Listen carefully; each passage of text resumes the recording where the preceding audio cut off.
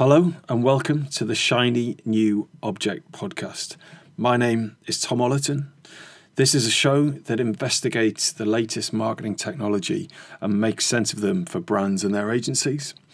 It's a series of interviews with interesting people, the first of which is Alex Jenkins, who is the editorial director of Contagious. For those of you that don't know, the way that Contagious describe themselves on their website is that Contagious continues to navigate the complexity of modern marketing. We provide an intelligence platform, briefings, quarterly magazine, advisory service and live events across the globe to champion brave, innovative creativity across the industry and equip companies to achieve it for themselves. Alex is an excellent public speaker. I have spoken at events with him in the past, and every time he has literally wiped the floor with me in front of a room of hundreds of people, and it's been an embarrassing experience every time. But we're friends nonetheless. So we're going to talk about Alex's many careers, including writing intelligence reports for the military. We're going to touch on African marketing, how to be a better writer, Lord of the Rings, unicorns, and what unites the Terminator and Christmas. And then we'll get on to Alex's shiny new object, which is computational creativity. So I will start that now. I hope you enjoy it. Thank you. So hi Alex, how's it going? Good. How are you doing? I'm good. I'm in the office of Platform 360, where I've been working on my project for the last couple of months. They've been very generous to give me that space for free, although I have fell out with the door staff downstairs on a number of occasions. But apart from that, it's all been hunky-dory. So, yeah, thanks to those guys. Good sponsored message there. It is, and they're not even paying for that. Maybe that's a thing I should address. You've just got back from Ethiopia. Yeah. Can you talk about that? Not a lot. It was for a client thing, but it was a bit of an SAS job. It was sort of stay in a hotel for a very concentrated period of time, deliver a presentation to a bunch of African marketers, and then straight back to the airport and leave. So I did not really see Ethiopia. But you told me a couple of weeks back that you were looking for the best of African case studies. Is that right? I was, yeah. We were looking at what we thought was, the kind of standout marketing from sub-Saharan Africa. So I know precisely nothing about marketing in sub-Saharan Africa. What was the cherry on the cake of that work? There was something which I quite liked. I think there was something which weirdly, like everyone else there really liked. There was some really interesting work from a beer brand called Tusker in Kenya, which did some really interesting stuff on kind of feature phone, kind of mobile, which, to be honest, it'd be quite long-winded to explain exactly how it worked. Oh, go on, give us a... You can't come on a podcast and say, I saw a really good thing in Africa, but I can't be asked to tell you about it. I'm desperately trying to remember how it went, actually, to be honest. It was in the run-up to the Olympic Games in 2016. That was when the Olympic Games were, I think. And they were trying to generate a little bit of kind of national pride in Kenya. Tusker is a local sort of beer. And they've kind of got a lot of import stuff coming in, kind of eroding their market share a little bit. But they sort of found that like the local attitude in Kenya towards Kenya was a bit kind of meh. People didn't really care that much. Not into Kenya. Yeah, Kenyans weren't that into sort of Kenya, and so they wanted to, trying to leverage that a little bit, kind of turn it round, especially in the run up to the Olympics, get behind kind of Team Kenya. So they set up this service on feature phones where you could just opt in to just get alerts about anything good which was happening in Kenya, just good news kind of alerts. So you opted in for this stuff. So you got little kind of text messages saying, like our bobsleigh team has won. So good stuff about the Olympics. Or Winter Olympics, given that you said bobsleigh. No, it wasn't bobsleigh. That was a terrible example. Actually, it was nothing. The news was not to do with the Olympics. It was to do with other stuff. Oh, right, okay. Apart from the Olympics. So I was very jet lagged in Ethiopia. That's probably repeating here on podcast. But they also tied it into a little bit of just kind of a promotional kind of sampling drive. So they would actually send you effectively money to then go out and buy a Tusker beer if you opted in for the service via a service called M-Pesa, which sort of telco called Safaricom runs. And if the listeners don't know what M-Pesa is, can you just give a... It's like a feature phone money transfer service. So if I owed you 5 Kenyan shillings, I could literally just send the digit 5 to your phone, and that would just transfer the money to you. Right. So while we're all kind of patting ourselves on the back, in the UK about being able to transfer things via like Barclays, ping it and stuff, these guys did it years ago on feature phones. In fact, I think M-Pesa transfers more money just in Kenya than Western Union does across the entire planet. So it's really, really big there. So they tied this kind of good news thing anyway into like this sampling drive, and it had great results, which I can't remember. Right, okay. Been put on the spot, and I was, like I say, reasonably jet lagged about it. Put you on the spot. I'm sorry. Yeah, but that was my particular favourite one. The thing they all really liked, which is quite weird, which actually wasn't from Africa, which is from Japan, which is this weird thing this kind of apparel retailer had done. It was like a weird sort of Instagram hack, where they'd, on Instagram stories, you get little ads and you swipe up if you want more information. So they had these ads for these sneakers, which were in a sale, and they'd artificially put like a hair on the ad. I saw that. Yeah. And it was just... And people just thought it was on the phone, so they swiped up to get rid of the hair, and then it took them into the sale ad, which they thought was amazing. They were absolutely loving it. Absolutely loving it. And you think that's not very good? It's not. It's not. I think it's very good. But I think you kind of, there's a lot of, you get into like an interesting talk about the longevity of ideas like that, the fact that like you make people feel a little bit tricked. It's like, it's probably great if you get the kind of the Instagram equivalent of a click-through rate up, and maybe that's all you need. Like, we're having a sale, you're in, look, we've got this, do you want it or not? But it's not might sustainable. not work quite so well the second time round. It reminds me a bit of the Carling iPint app. I don't know what.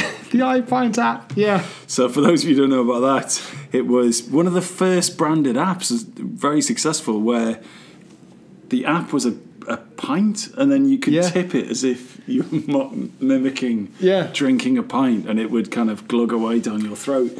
And I can remember someone showing me that, and me thinking that was incredible. Well, it was really early days in like iPhone version 1, and it was right at the time when like early adopters were really showing off, like, look what I can do, and it was just some novelty bullshit. But it was actually really, I think it was for Carling. I think it was really successful. I might try and download it. Yes.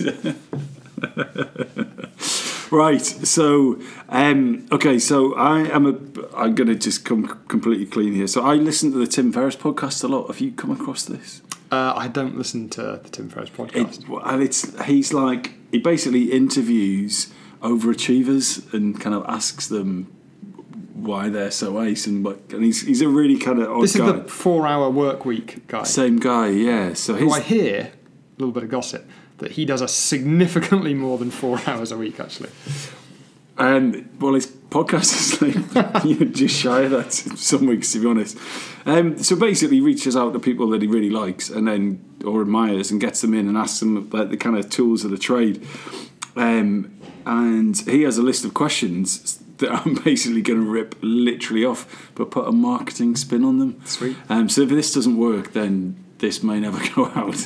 And it's going to go really serious based compared to the conversation we just had.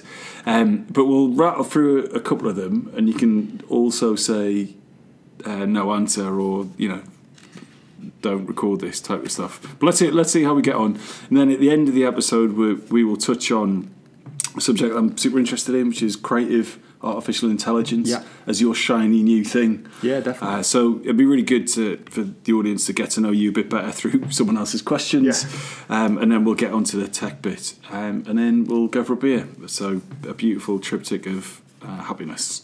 So first question, what is the marketing book that you recommend the most often? Right. There is...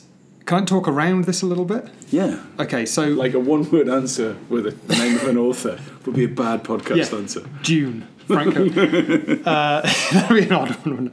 All right, so there's... Because basically the book I recommend probably most isn't actually a marketing book. If I was to recommend like a marketing book, it would probably be like Influence by Robert Cialdini, which is like from back in the 80s. It's sort of a precursor to some of the behavioral economic stuff. Which, it's a great book. But I think actually there's two books I recommend a lot, I think. One is Good Strategy, Bad Strategy by Richard Rumelt, which is more of a business thing. But actually, right at the top, the book I recommend more than anything else is nothing to do with marketing. It's actually about writing. and it's specifically actually about screenwriting. But I think it's totally applicable to anyone who works in marketing. It's just about good structure and good communications. So it's a book called Invisible Ink by a guy called Brian McDonald, who is, he's a screenwriter, he's a story consultant, he sort of does, does stuff in kind of graphic novels as well. But he was like, he goes in and, he sort of advises people like, Lucasfilm and Pixar. And I think, Andrew Stanton, the guy who did Finding Nemo, was basically like, look, if my next film is a success, it'll be in a large part down to this guy. And it's just a brilliant book. It's very, very short. It's really good fun. It's an enjoyable read. But it's just about clarity of expression and clarity of communication, actually how you structure a really clear narrative.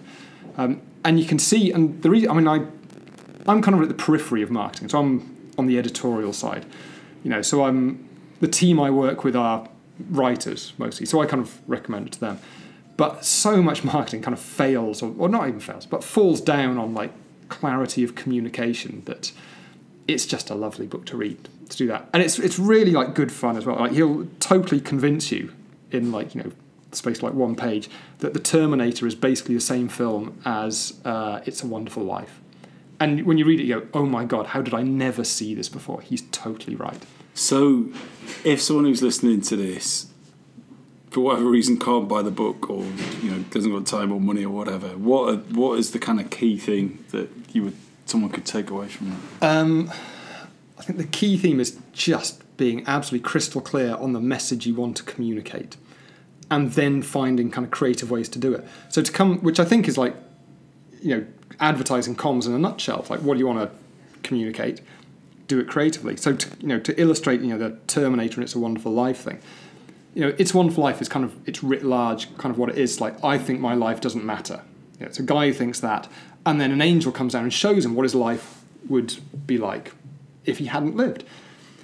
And it's literally the same in Terminator. Like, there's a point where the Linda Hamilton character, she's a waitress, and I think she says somewhere towards the start, it's like, I could just be wiped off the face of the earth and no one would even notice. Like, it wouldn't matter. I'm such a small cog in this machine. My life doesn't matter. And then what actually happens is a Terminator comes and says, which basically proves the point, you're actually not just important, you're possibly the most important person because you're the mother of the future of the human race. And the whole story kind of like plays that out about how important you are as a person. But it comes back to like the kind of the moral, if you will, what Brian McDonald calls the armature, is, you're probably significantly more important than you think you are. And one way is, a very kind of saccharine, kind of Christmas classic. And the other is like a brutal kind of futurist technology, kind of horror sci-fi. Same message. So how does that lesson or that theme like impact the work that you do? I think the work that we do obviously is like kind of writing about brands and startups and campaigns, but it's just having that clarity of like, what are you talking about? And then once you're clear on what you're talking about, how are you going to structure that argument to make that point, to deliver it and communicate it as clearly as possible? And as a writer, just talk me through the blow by blow how that works. So you go, the point I want to communicate is that this campaign was great or wasn't very good, and then you go, right, how am I going to argue that? And you do all that at a kind of high level, and then you go into the writing detail. I think you can do that like that. You can do something what they call a story spine. So which is like basically any story can be boiled down to probably like about 6 or 7 sentences.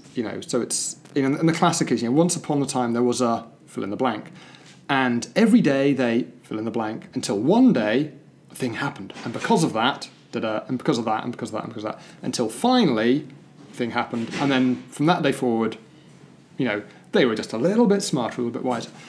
And you can kind of go, literally, like the most basic one I can think of is like Incy Wincy Spider. It's like once upon a time there was a spider, and every day he went up this downward spout, until one day the rain came down, and because of that, Incy went down, and then blah, blah, blah, until finally the sun came out and he went back up again. That story is literally like 6 or 7 lines. But you take like the most epically long thing like Lord of the Rings, and you go, once upon a time, there was a hobbit called Frodo, and every day was happy in the Shire until one day he found out he'd inherited like the one ring of power which could destroy his entire earth, And because of that, him and his mates had to go off on an extended walking holiday. And because of that, he met Gollum. And because of that, they found, Aragorn. And because of that, he actually rose up and became the king. And, until eventually they defeated him and chucked the ring away, and, they're all happy. And that's the story. Like, we can't argue that is the story, but it's told out over thousands and thousands of words, but you can condense it down. And so, to get back to what I dimly remember was your question about how it helps, it's... How do you use that technique specifically in your job? Well, I think, in theory, you can use it up front. You go, right, the thing I want to say is, whatever, for marketing, creativity is, probably our best shot at effectiveness, but there are significant, of kind of what we think of as anti-creative forces, which, are going to hamper your ability to get that. And it could be, clients chipping away at the budget, kind of creativity by committee, knocking off all the bits which are good about it, blah, blah, blah. And in theory, you can kind of structure it and then go in and write it and go in depth. So you can say, all right, creative is our most effective thing. Let's expand on that opening sentence. Studies from the IPA, studies from McKinsey, blah, blah. In reality, you tend to have a bit of a vague sense of what it is you want to say. You're kind of 80, 90% sure of what your key message is. You can often do a bit of research and you kind of start writing, and it's a lot messier than that. So I personally use it as a tool to see if I'm writing something that's going wrong, just reduce it right back, and look at if you can condense every page or every paragraph down to one line. Go, what is it I'm actually saying here? And as an editor, when I look at kind of copy sort of coming in, that's what I do. If I'm reading something that's it doesn't really make sense, I kind of do that, sort of zoom out and go, right, just little line in the margin. What's this paragraph about? What's this one about? What's this one about? And you soon go, all right, they've set up the challenge, and then they've jumped to the solution. Then they've gone back to the challenge again. And actually, when you're reading it in the detail, it doesn't really come through. When you zoom out, you go, right. So it shouldn't go challenge, solution, solution. It should go challenge, solution, conclusion. So you can kind of use it in different places. I think you'd need to be super, prepared to just have that initial 7-sentence, this is what I want to say, but it's a handy thing. So what I'm going to do is stay in this kind of sort of practical space. So remind me of the book. Invisible Ink by Brian McDonald. Okay, I'll put that in the show notes. So you'd recommend that to anyone who has writing as part of their job. So what would be the kind of the most useful thing that you've bought with your own money that you've used for work? So not something you've expensed like a flight, something like that. But what is the thing that you bought? So maybe a smartwatch or whatever, so you never miss a meeting again. What is the one thing you bought with your own money that's had the biggest impact on your job? I think hands down, without exception, would be a Kindle. I know some people don't like these things, but bear in mind, I go on a tube every day, and the ability to read a book without and hold on with another hand, so you don't have to turn pages. That's quite useful. But I think it's a couple of years ago, I interviewed a professor of machine learning, a guy called Pedro Domingos, who was he'd been working in this area for decades, and he was talking about kind of the cortex and artificial kind of intelligence stuff. He said there's this notion of the exocortex, this idea you can just outsource part of your brain. He said, so a notebook is an exocortex. It's I'm not going to remember all this, so I'll just write it down. For me, the Kindle is an exocortex. So I read a huge amount of stuff on it.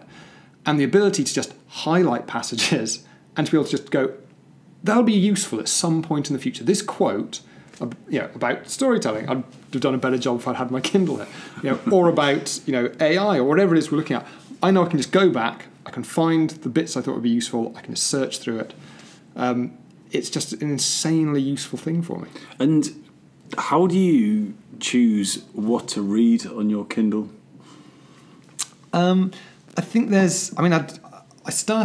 got a Kindle, I think, soon after I joined Contagious. So I've been there about 8 years now. And, it's very much, a knowledge business. Sort of to tell the team, look, you're knowledge workers in a knowledge economy. If we don't know more than the people we're trying to sell stuff to, why would they buy what we've got to tell them?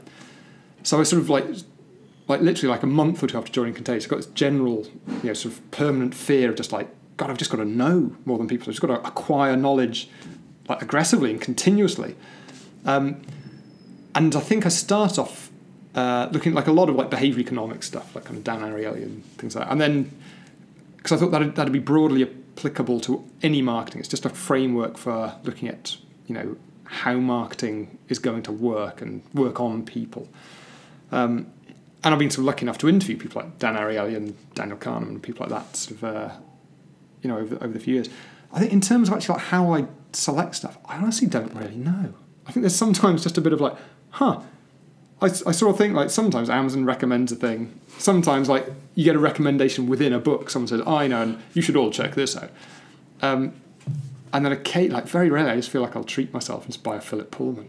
But I feel like that's almost like an obligation to just constantly be reading work-related stuff. So those are two things you talked about that's helped you be more successful. So whether that's a book that helps you write better or an electronic book that kind of outsources storage of information from your brain. So Tim Ferriss would at this point go a bit dark and a bit serious, which I'm struggling with. But anyway, let's do it. What has been your biggest work failure that has set you up for subsequent success? I think my biggest failure is probably like most of my career, and like doing like really weird, odd stuff throughout my career. So I've had it's broadly been kind of related to writing, I suppose. But so I've done I was a business journalist for a bit, but I've worked in like sort of film production. I was like a production coordinator on a film called Morven Caller, which produced Lynn Ramsey directed film. She's got the new Joaquin Phoenix film coming out. I worked for the military for a bit, like writing obituaries and doing like kind of intelligence report stuff.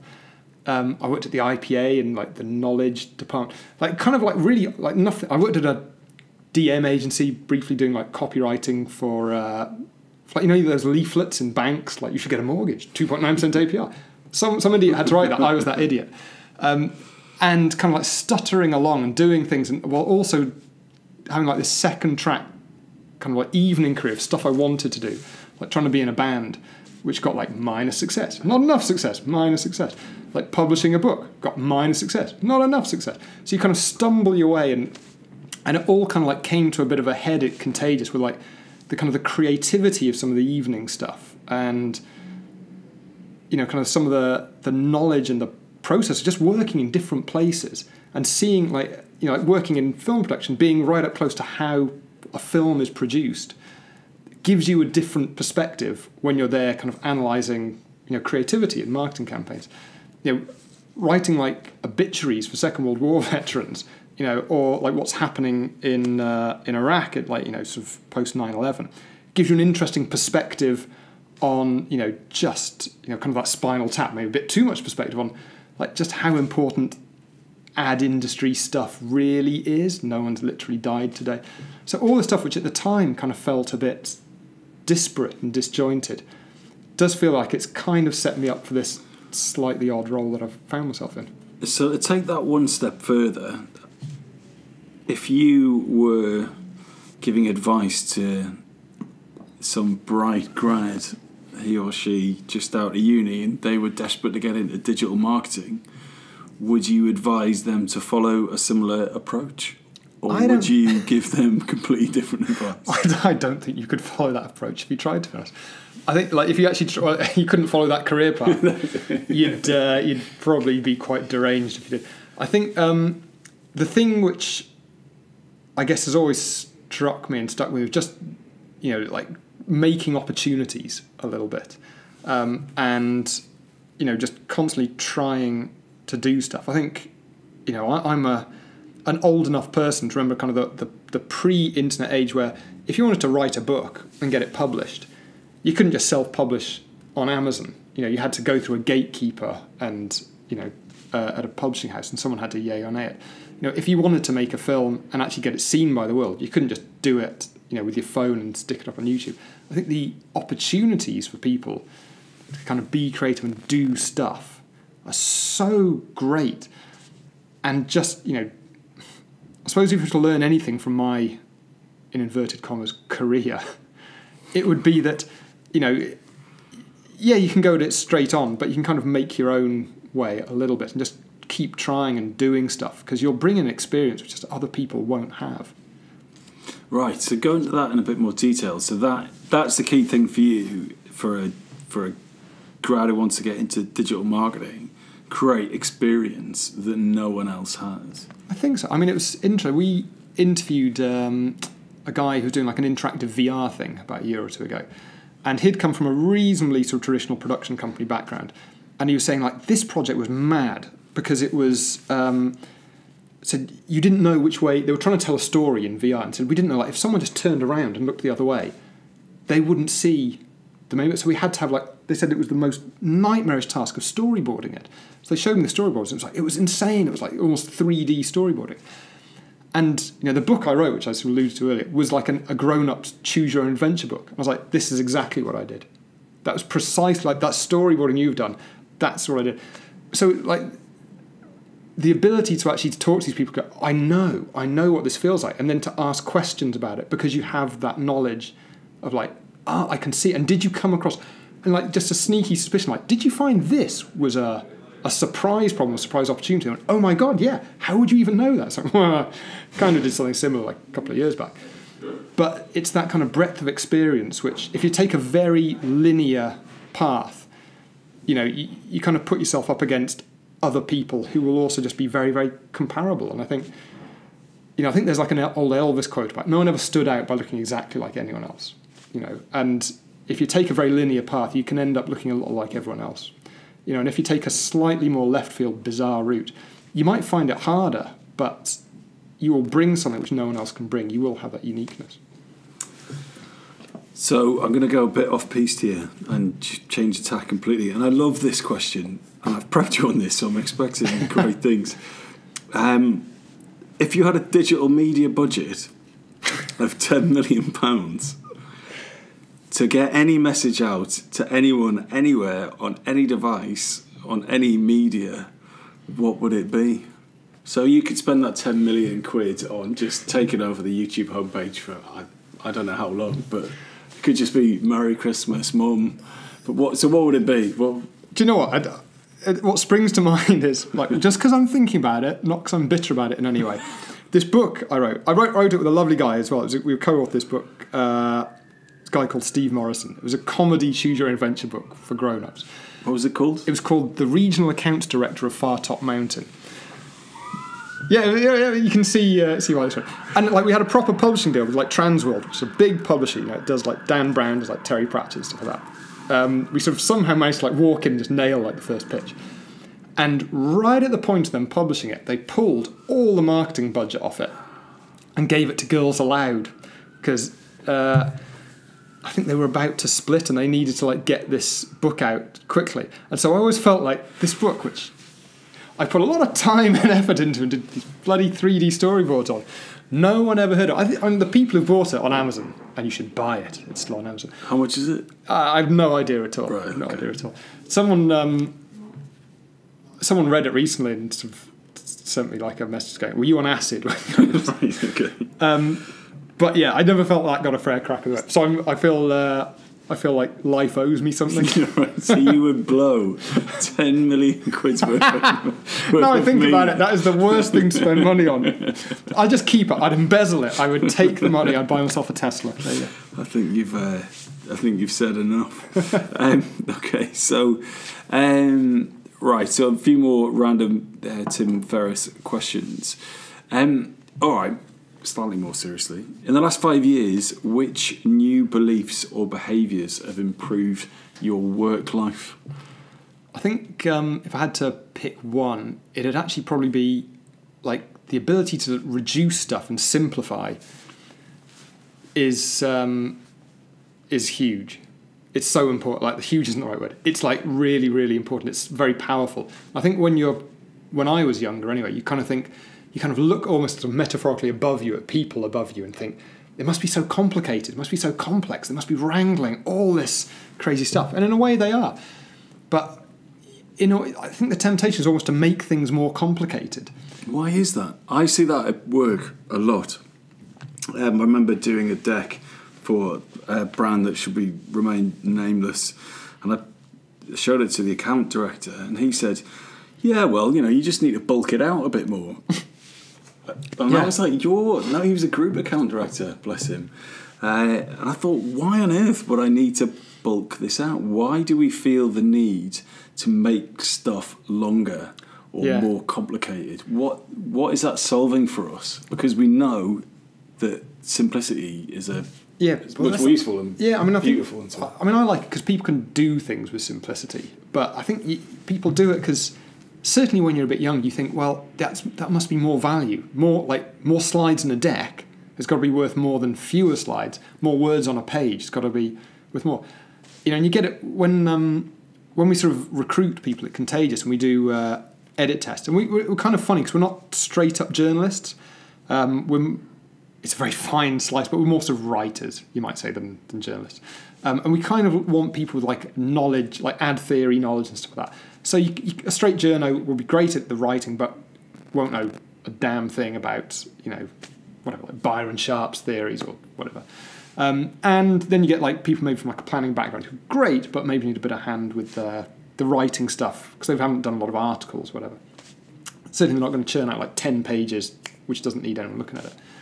What was the question again? I've slightly derailed myself. Hang on. No, go on.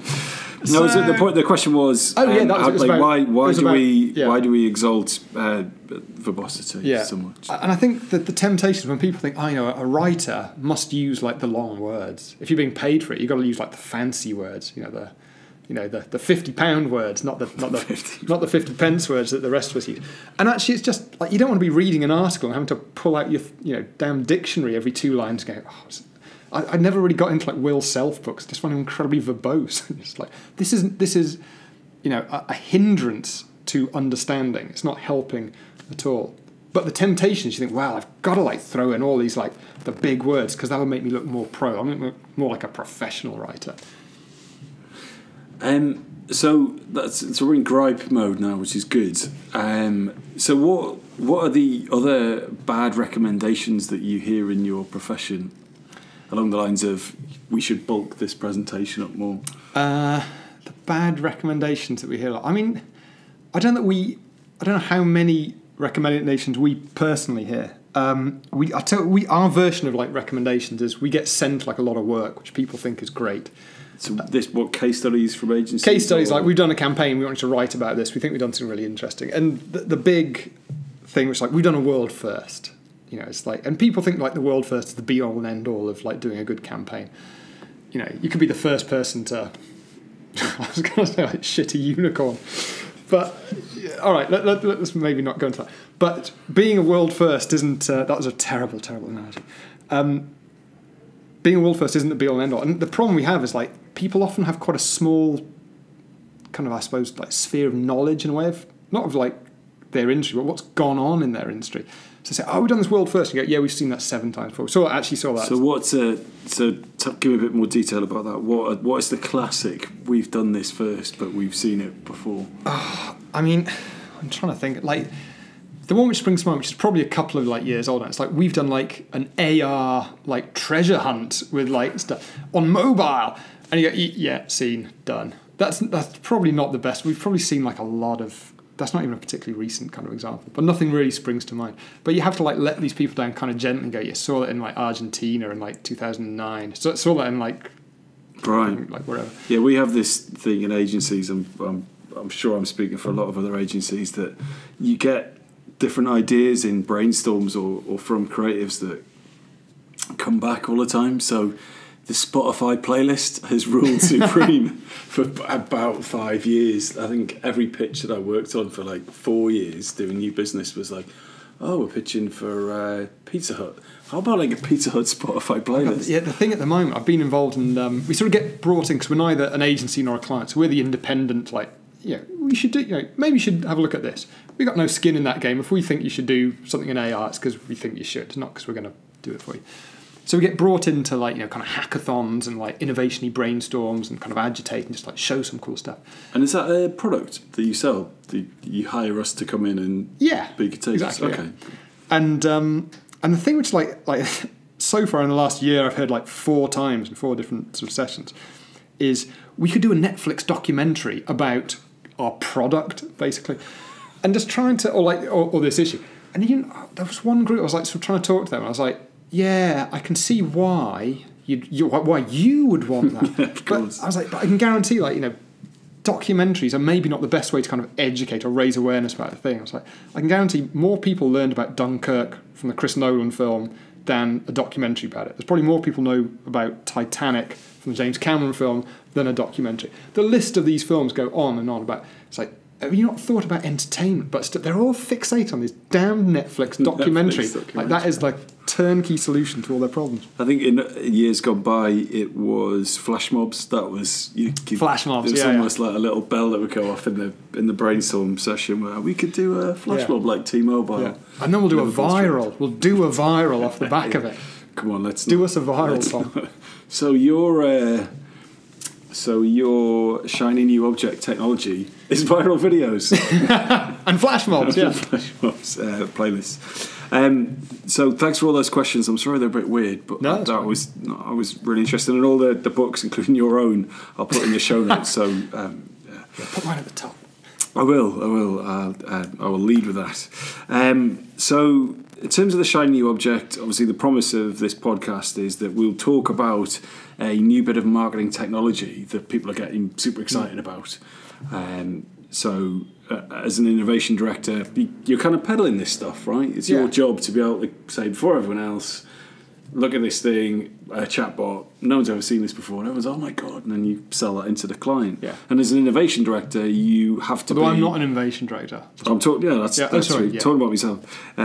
You have to be super optimistic about the potential of every bit of technology. So what I really wanted to do with this podcast is to kind of sit on the other side of the fence and try and understand someone else's view of a new technology from a kind of skeptical kind of client or account manager perspective. So your shiny new object is computational creativity. It is, yeah. So can you start off and explain what that is? Yeah, it's the ability, this is going to sound like I'm taking the piss out of you, it's the ability for computers to be creative. But I think you can break that down into, I guess, a couple of areas. There's like generative stuff, where they're actually generating their own kind of creative work. There is kind of evaluation, where they're evaluating creative work. And what's the third one? Maybe I'll just say there's two. Hang on. It will come back. It'll come back. So this is computers making art.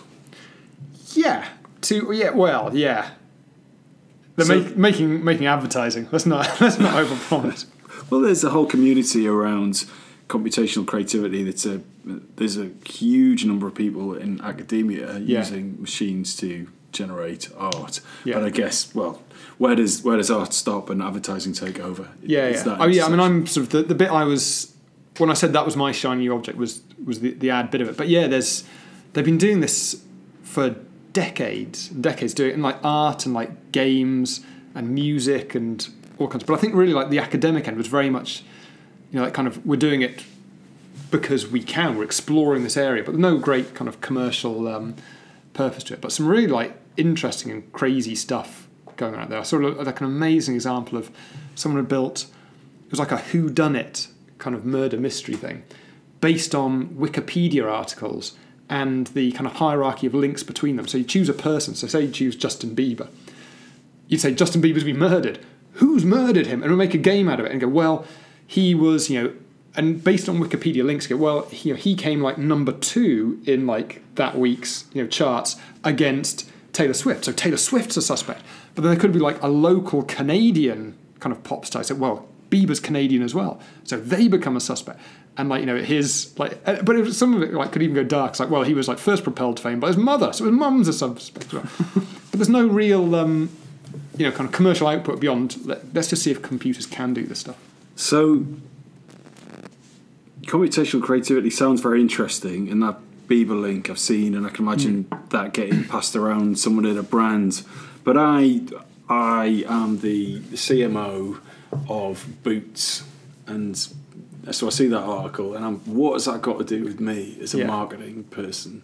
Well, I think this is what I said 3, ignore that. There's 2 bits, right? There's generation of creativity and there's evaluation of creativity. I think at the generation end of things, from what I have seen, I think it's still kind of in the novelty phase. almost. It's like you can do stuff and it's kind of all right, but it's... And when you could be specific about what you mean by generation, I know what that means. Okay, We've so talked about this before, but say you're the marketing director of Boot and you've got no idea what generation of content. So we're talking. Let's think about, like traditional ad, like a TV ad.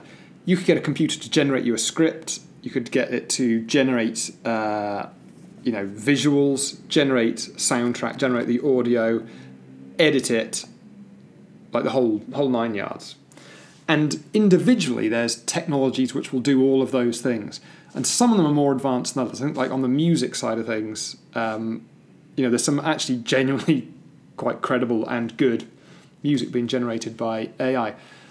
On the script side of stuff and kind of the narrative end of things, there's some comedy examples out there. I mean, they're not intended to be comedy, but they're funny because they're not kind of right.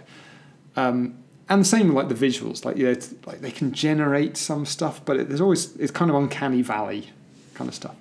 So I think in terms of generation, the idea of I'll press a button on my computer and pow, a TV ad will come out the other end. We're not there, but the pieces are in place for that to almost be an inevitability, I think. The thing I think which is more pressing, more ready today is like the evaluation stuff, the ability to kind of look at certain types of creative and go, this will be more effective than another type. So who's doing that? So I mean, again, I'm sort of talking on the, let's think of it as the lower down the ladder of kind of marketing comm stuff. Okay. So like email marketing things, there's companies like Pasado and Phrasey which will generate emails for you. And I think like Pasado claims it can write copy which will be more engaging, more effective than any human could write copy for you, but only in certain sectors. So I think it's just in like retail, just in financial sort of common stuff like that. And they base it on emotions and things like this, and they'll do huge amounts of like testing and feedback and optimization, and they'll create you an email which you can send out. And then there's, on the more visual side, there's companies like, I know like Picasso Labs, which will take like any of a brand's visual assets, like their sort of photos, but also videos as well, and just analyze it and tell you what will work better. And they spoke at your event, Most Contagious? They did, yeah. So really interesting. They and it's kind of important. Like, we interview a lot of people in this sort of space, and all of them, and maybe you say, well, they would say this, but all of them kind of, to a man or woman, will say, we're not trying to replace creative directors. What we're trying to do is augment them and give them kind of the data and the proof to show that they're correct in a way. But Picasso Labs it's really interesting because they'll look at all of your visual assets, but also look at all your competitors' ones that's kind of scraped off the internet or whatever, and tell you what they think will work for you based on someone else.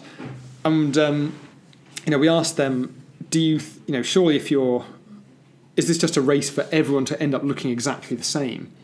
And they said they'd tested it, I think, on 2 airlines. They put in like British Airways and Virgin Airlines, and actually recommended totally different things based on what the brand was all about, what they wanted to achieve, how they were perceived, how they wanted to be perceived. So you don't get this, the computer says you should all have, smiling stewardesses and this kind of thing. And did she do the game on stage? I don't even know if she did do the game, actually. Because I know Anastasia very well, and Noah, one of her colleagues, came to speak at my event. I'll be back. Every month we get people together to discuss the intersection of AI, creativity and ads. And Noah came down and presented, and he's brilliant. And he said, well, we use this technology to work out which images work best. So he did a quiz. So he said, right, in a room of 60 people that came down, which of these 3 photos of a car do you think drives the most engagement? From behind, from the side, or in front? And I think out of 5 different examples, the audience only got it right once. Amazing. So you have this idea in your head that, I work in advertising. I've been around this for 10 odd years. Yeah. I know what's going on here. And, your instinct is quite often wrong. Certainly in a room of 60 people, the median was definitely wrong most times. And that's something, to your point, if you are a marketing manager at Boots or somewhere, the idea that you could just be right is like very reassuring. And it's like, well, I could go with my gut, or I could go with like what the agency's saying, or, you know, bugger it, we'll just ask the computer, and the computer is right, you know, and if it's wrong, it'll just optimize and make it right. You know, when you've got so much other uncertainty, you know, in your job, and you're trying to do so many other things, just like something you can just like grab onto and go, well, that'll be right, is very attractive, I imagine. And what kind of pushback are you hearing about computational creativity? So that's interesting. I did. Well, I've talked about this, like given talks about this a fair bit, and like quite a few Q&As over the last sort of, 12 or 18 months or so. And there's a real oil and water split in terms of age group, I think. There are you get above a certain age, and this is like being very, very like broad. I don't want to be like, ageist about this, but this was my experience of it. Was people get above a certain age and they just deny it. They just refuse, like, this technology does not exist. Even when you show it to me, it does not exist. Even when it's been proven, I do not believe it will do what it do. Because, and there's an element of, I've got a couple of years left in my career. I'm going to retire soon. I don't really care, but this is not the narrative that I want to hear right now. I don't want to add to this. And sort of the way I tend to, like, if I'm talking about it, it's like sort of sum up as like, look, you guys aren't going to lose your job to a computer. You'll probably lose it to a human that's better at working with a computer than you are, someone who can actually kind of wrangle these systems. And my advice is generally like, bring it in, like, use it now, be the person who knows how to use this stuff. Don't be that kind of like person a couple of years down the line who just denies it, and then suddenly finds that they've been optimized out of a job almost. And the problem is, like, the people at the top who are sort of denying it and going, I don't want this to be true, but I have the clout at our agency to bring this in, but I'm going to cut like that off. I'm going to like cut our neck off on that one. So the younger generation coming up is not getting an opportunity to get their hands on this stuff. And so let's talk about a couple of scenarios. So 5 years from now, computational creativity doesn't works a bit, or works incredibly well. Talk me through what happens in each of those scenarios. I think, I'm going to kind of like, say it doesn't work. I'm going to discount that because I think we've seen it and it is working in areas. So at a really low level, maybe not even a really low level, but at a certain level it is working a bit. I think it may just never progress beyond a certain point. So like, looking at, so, what image should I put up on my Instagram feed, which will get most likes? Fine. Outsource that. Computer says yes, says no to the other 4. We go with that. If it's, and it may just kind of take up that kind of like the day-to-day volume of, let's be blunt about it, kind of filler advertising. The stuff's like, shit, we've got a social channel we've just got to keep. There's just a volume of stuff we're just going to keep putting out there. Fine, we'll do that. Oh, we've got to do some like banners and some email marketing. Fine, let the computer do it. No one really wants to work on it. I think the problem there is that's like a thin end of the wedge. And if the computer gets better and it starts leveling up and taking on more stuff, I think that's the big unknown. There's a really interesting, people always underestimate, how good things are going to get. There's a really interesting recent example. I don't know if you saw this about the deep fake thing that's going on. Deep fakes. So it's something which started on Reddit. Basically, this guy developed this algorithm, and it's being used to put the faces of celebrities onto porn stars in films, like not just like a sort of Photoshop job. Actually, like, you get a porn film, and it's got what's the name, like Daisy Ridley from Star Wars or Gal Gadot from Wonder Woman, and it's them, and it looks exactly like them, or very, very, very like them. Like the voices and things are all off because they're not doing that, and so it's using the same type of technology. Which, do you remember in the end of that Star Wars film Rogue One, when young Princess Leia comes in, they've kind of brought her back from the dead. It's kind of using that stuff. Whereas Hollywood spent like millions on the CGI budget to do that. Basically, a couple of people have just like written this algorithm. It's machine learning, so it teaches itself how to do it. It gets better and better, and it's free. And it's just on the internet. So there's this ridiculous subreddit called Deepfake or Deepfakes.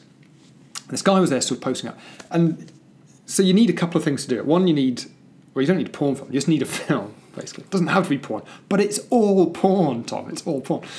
Then you need, in order for it, like, the face to kind of map to the other face, you need, like, hundreds of photos of the celebrity or other person you want to put on it, which is why it works with celebrities, because there's just hundreds of photos of them sort of available on the internet. And then it kind of maps them on in 3D and it tracks it round.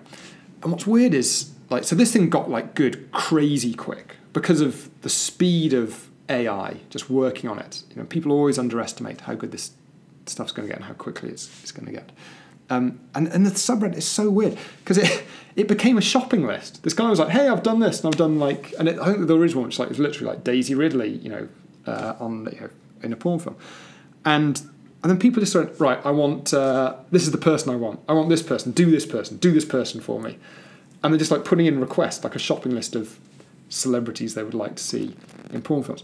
And so you can download this app called the Deep Fake app, and then people were uploading these like very realistic fake celeb porn films onto Pornhub. So like in the last like couple of weeks, a lot of these like big, you know, kind of internet porn providers have banned it. So they're now like saying that this is a step too far. Even for the porn industry, it's a step too far that we won't allow computer generated fake porn, and they've taken it all off. I was not expecting to hear those words. I mean,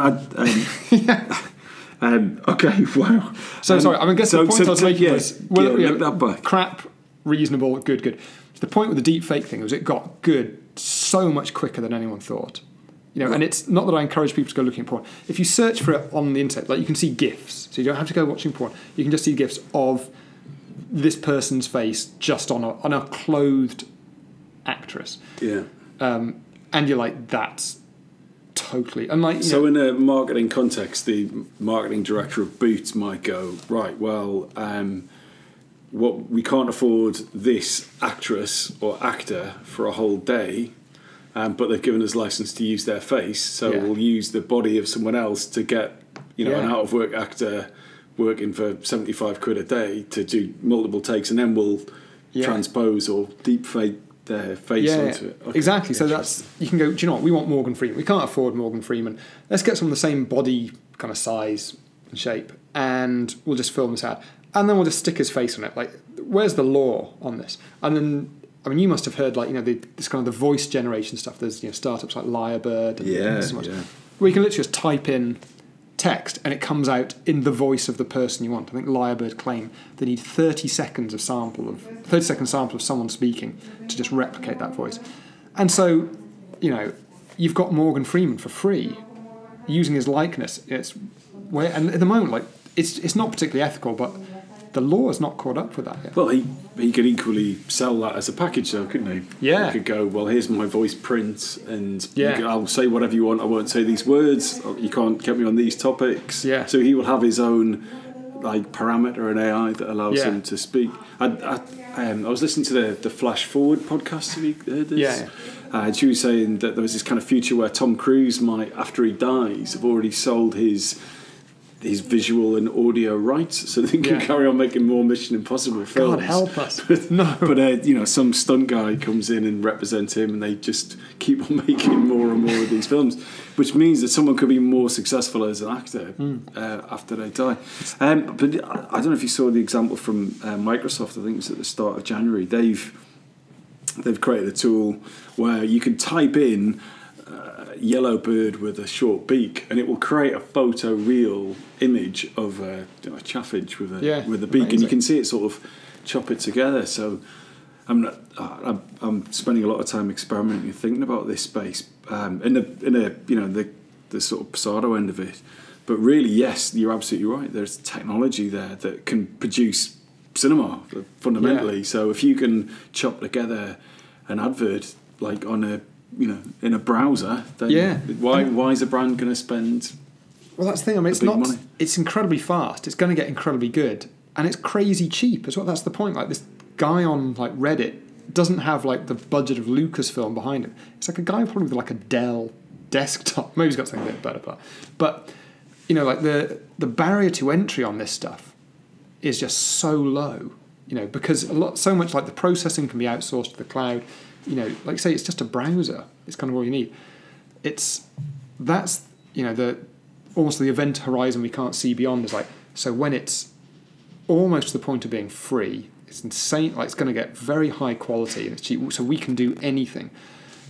That's when you kind of want, and I know you've had like a bit of a musical background as well, but it reminds me a bit of, sometimes creative limitation is a good thing. So like, when the Beatles recorded Abbey Road, they had a 4-track recorder. In fairness, they also had Abbey Road and George Martin, and they were the Beatles, but they had a 4-track recorder. Now, you can probably get like free, music recording software, just download it, and it has infinite tracks. You can record as much as you want. You can sample, you get free drums, anything you want. The music being produced is not noticeably better than the Beatles. Now we have infinite creative freedom. I think in a way that's going to be the challenge. Is when you can do anything, what the hell do you do? Alex, I'm going to leave it there. If you can do anything, what the hell do you do? Probably not promote your crappy book. So thanks for telling us about Ethiopia and the hottest digital marketing campaigns of sub-Saharan Africa, of which I knew nothing. You told us about your favourite book, which I'll link to, and how important to you the value of writing is, and your interest in career, and how you'd recommend someone to go out and get new experience so that they're not comparable to the person who's just going through the process of maybe a big agency. And I've absolutely loved hearing your view on computational creativity, and you've opened my mind again to the idea that actually we're going to blow right past direct response adverts into kind of full-blown ads quicker than we think. And the porn. Sorry about the porn, but it does tend to drive a lot of innovation in that industry. So as Tim, who's the inspiration for this show, Tim Ferriss, would say, how can people get in touch with you or reach out, or where do they find you online? Like you can Contagious.com for work. On Twitter, I'm just _J. That's a good one. I was a pretty early adopter on Twitter. Cool. All right. Well, thanks very much. Cheers. Thanks for having me.